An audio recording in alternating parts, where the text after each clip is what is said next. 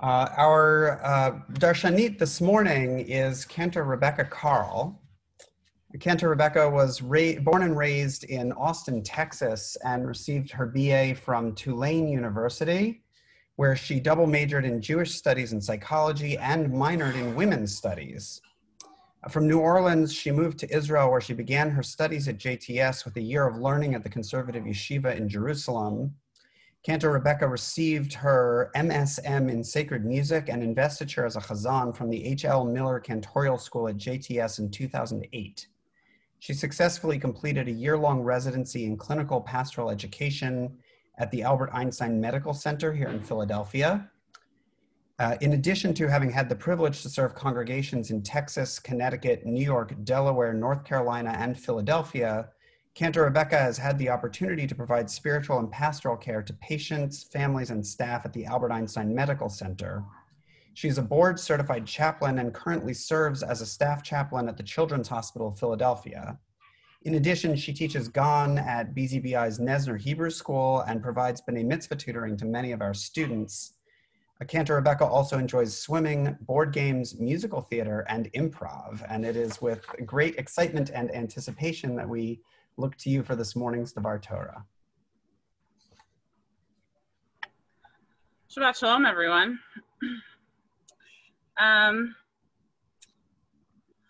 Once upon a time, there was an officer of the law, a newly minted graduate of the academy.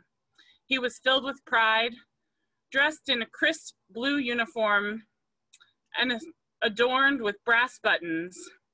But the young officer was also filled with self-importance, arrogant, and cold-hearted. One day, while walking his beat, he heard a commotion in an alleyway. Stepping into the darkness, he saw a man dressed in rags. "Come forward," he commanded. But the man did not come forward. "I am an officer of the law, and I command you to come forward." The man still did not move. Instead, he spoke. "I just don't know what I'm going to do with you." "Do with me?" the officer replied. "Do with me? You don't do with me. I do with you. I am an officer of the law, and I order you to come forward." "Ah," said the man in rags, "now I know what to do with you." And as he spoke, he drew his sword.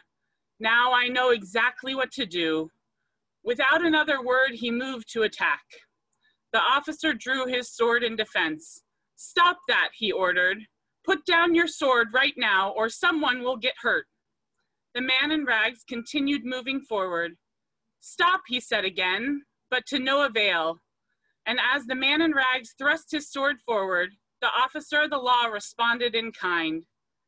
In that moment, just as the young officer moved to attack, all became silent and still.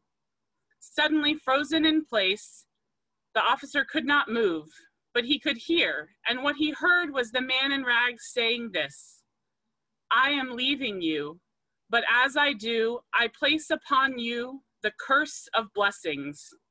The curse of blessings means that every day you must offer a new blessing, one you have never spoken before.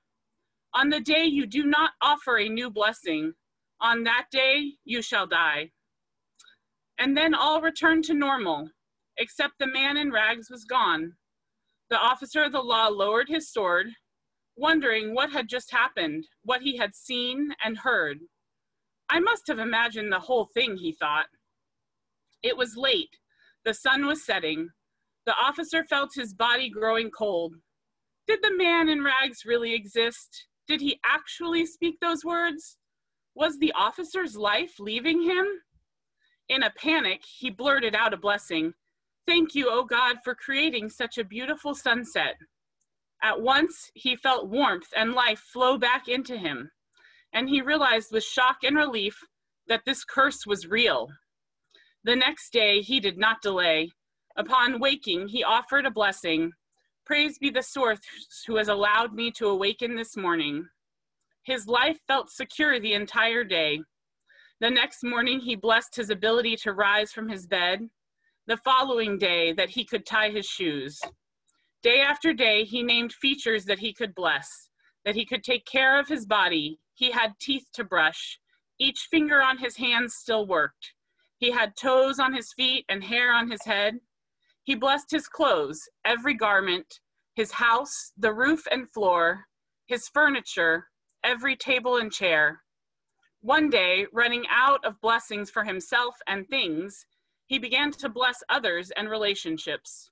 He blessed his family and friends, his co-workers, and those who worked for him. He blessed the mailman and the clerks, the firefighters and school teachers. He was surprised to find that they appreciated his blessings.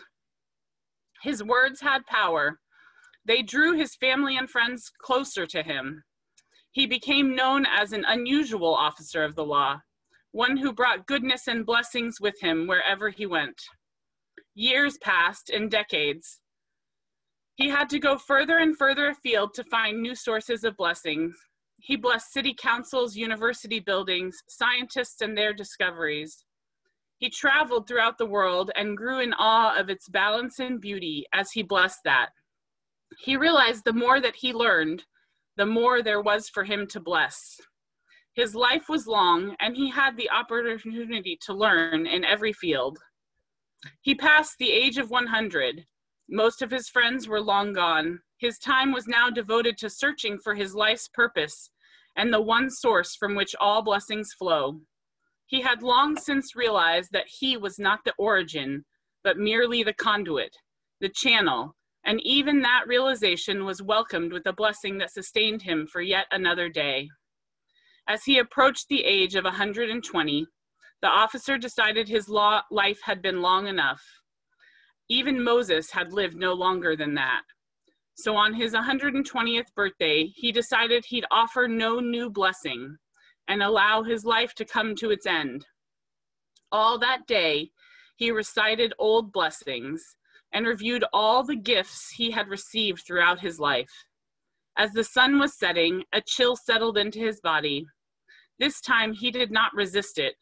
In the twilight, as his breath grew shallow, a familiar figure appeared, a man in rags. "You," whispered the officer, "I have thought about you every day for 100 years. I never meant to harm you. Please forgive me." "You still don't understand," said the man in rags. "You don't know who I am, do you? I am the angel who was sent 100 years ago to harvest your soul.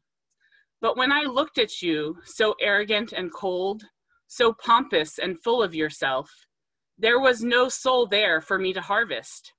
An empty uniform, that's all you were. So I placed upon you the curse of blessings, and now look what you've become." In an instant, the officer of the law understood all that had happened.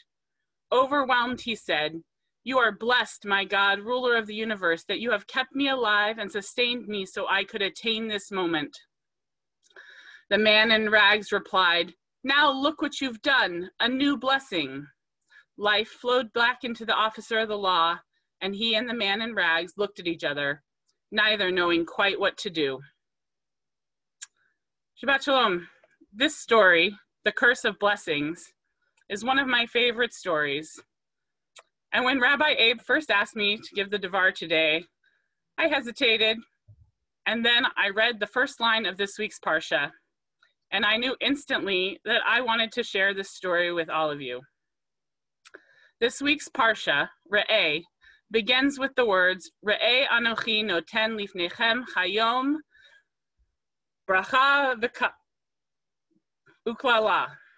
See, this day I set before you blessings and curses. God, through Moshe, informs the Israelites they have a choice upon entering the promised land to live a life of blessings or a life of curses. They can choose to follow God's laws and commandments and reap rewards, or they can choose not to follow God's commandments and suffer negative consequences, hardships, distress, struggles, the curses.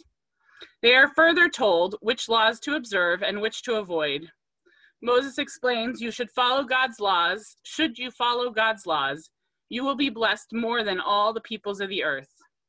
However, if you worship false idols and ignore other commandments, you shall be cursed. The introduction to the Parsha focuses our attention on what is important, tells us the determining factor of whether we are blessed or cursed is dependent on our behaviors or actions. This seems simple enough, and yet, also throughout the Parsha, we see the phrase, usmachtem, cause them to rejoice, is repeated. After God tells us a series of things we should do, actions to do, we are then told we should come together and rejoice. We are commanded to celebrate, to bring people together, and make sure that the vulnerable are included. But how are we to think of rejoicing and celebrating now? These past 5 or so months, some might say that we have been living through a curse. This pandemic has created numerous challenges, struggles, and disrupted not only our day-to-day lives, but for many of us, our way of living. Many of us are unable to go to our offices. We no longer gather together in person. We are not physically together in our shul. We don't see many of our friends go to movies, theater, or simply have friends over for Shabbos dinner. It is easy to get caught up in the discomfort of wearing a mask all the time, constantly washing hands or sanitizing, and physical distancing. It's easy to lose sight of the blessings that continue to occur. The birth of a new baby, reconnecting with old friends, taking up new hobbies, finding more time to read, an evening at the beach, a long walk on a day with a cool breeze blowing on our face, or the rainbow after a rainstorm. But here's the thing. Jewish tradition teaches us that even, perhaps especially, during times of great happiness and joy, we remember the hard times, the suffering. So too, during times of distress or trouble, we must remember and look for the moments of joy, happiness, and blessing. As a chaplain at SHOP, it is not just my job, but a privilege and honor for me to be present with patients, families, and staff during times of great distress and suffering, as well as times of great joy and blessing, to hold space for and acknowledge these moments. Just this past week, at the end of a long visit with a family whose days-old child had received an unexpected and chronic diagnosis, the family asked me to pray. In our prayers, we celebrated their gratitude and the blessing of the birth of their beautiful, precious baby. And in the same breath, we acknowledged the distress and struggle that they spoke of as they received the news of and began to process and understand their child's chronic diagnosis. So often, I see the ways that blessings and hardships coexist together in the same space and time, not just at work, but also in my life. Many of you know, nearly 5 months ago, towards the beginning of this pandemic, my father passed away early in the morning of Sunday, March 22nd. What you might not know if you weren't with me that day was that same day, March 22nd, was also my nephew's 3rd birthday, a day and time for celebrating and rejoicing, even amidst the challenges, struggles, and grief. A week later, in the midst of sitting Shiva, we celebrated my sister's 25th birthday. And just a week ago, as I logged on to Minyan to say Kaddish, my family rejoiced when my sister gave birth to a healthy baby boy, my newest nephew. While my siblings and I are still in our year of mourning, and at times, the physical distance from my family in Texas has felt unbearably harsh, I am keenly aware of and recognize the incredible number of blessings that continue to surround me during this time. Blessings of amazing and incredibly supportive friends who have been by my side day and night. The ability to continue to connect with my family and friends and community virtually. Days at the pool, long walks, the cool evening breeze, sidewalk visits and popsicles with friends, virtual game nights, evenings at the beach, my continued health, and the health of my family and friends. Blessings big and small abound. The list is infinite. Often we read, Re'eh Anochi, the first verse of this week's Parsha, as a choice between blessings and curses. But perhaps instead we can understand it as encompassing both.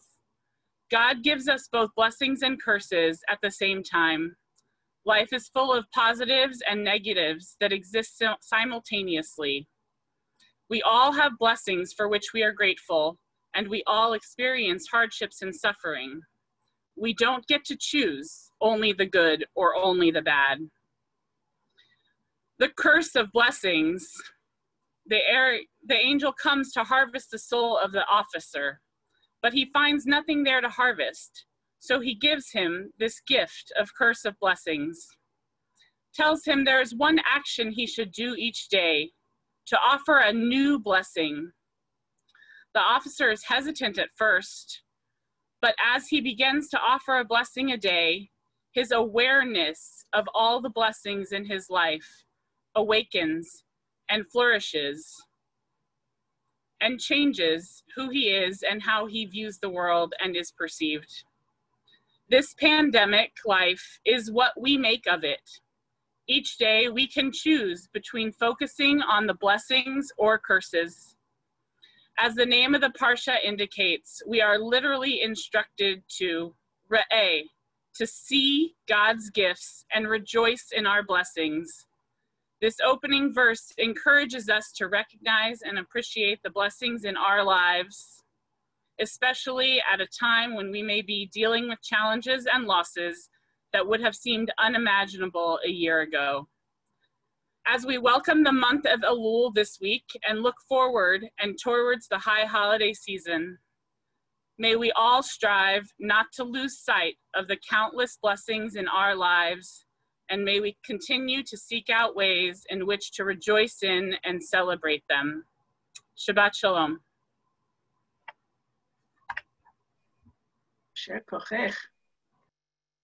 Shabbat Shalom and Yishar Kochech.